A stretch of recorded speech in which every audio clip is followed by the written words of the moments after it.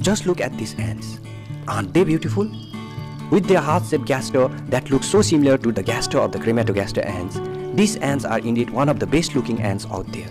And if you want to see how hairy these ants are, just look at this.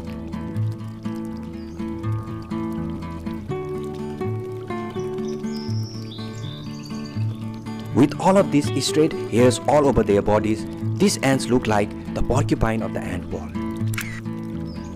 But not only do these ants have thick hairs that can protect them from their enemies, these ants also have top armored bodies.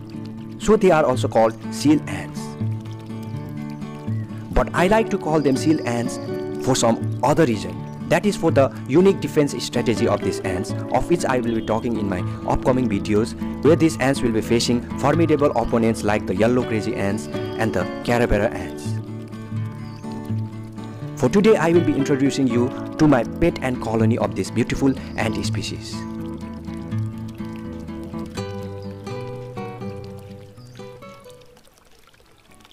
This is my pet Meranoplus colony. There are few workers and there is also a queen, and the queen seems to be carrying something in her jaws. It's an egg. These ants have just been moved to a new setup, and with the presence of the queen and her eggs nearby, the workers immediately start to dig in a nest for her. Meanwhile, the queen leaves her egg and starts exploring her new home. One of the workers comes forward and volunteers to carry the eggs for her, while the rest of the workers continue with their work of nest digging. Now and then, the queen returns to the nest digging site, and it appears as if she is closely examining the construction of the nest.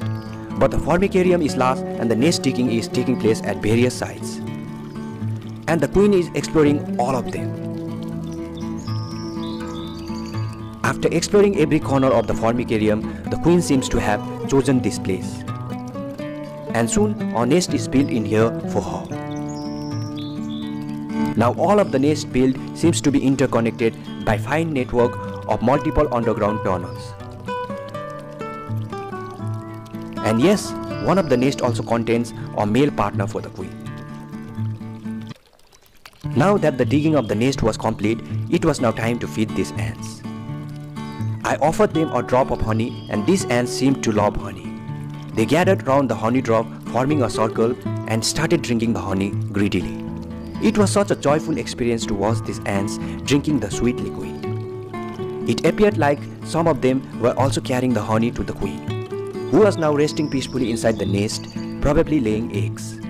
But I knew that mere honey will not fulfill the diet requirement of the colony. A protein diet is also a must. In the wild, I have seen these ants carrying dead termites to their nest.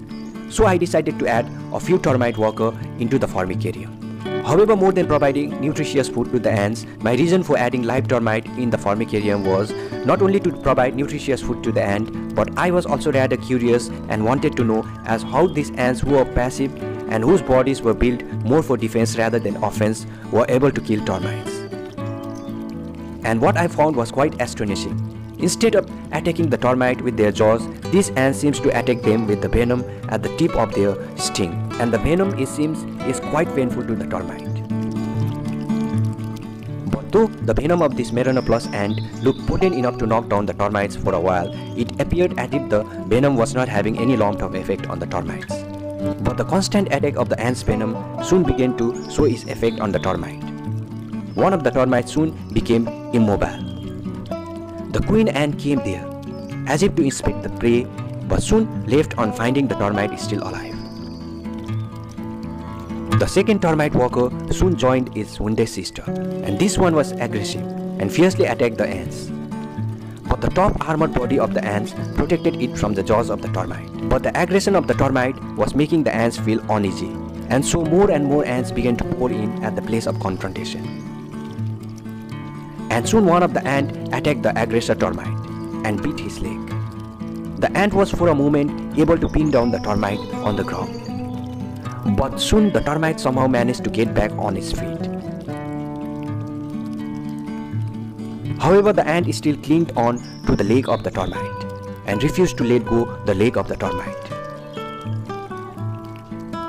But suddenly the whole colony of ants turned aggressive and started attacking the termites.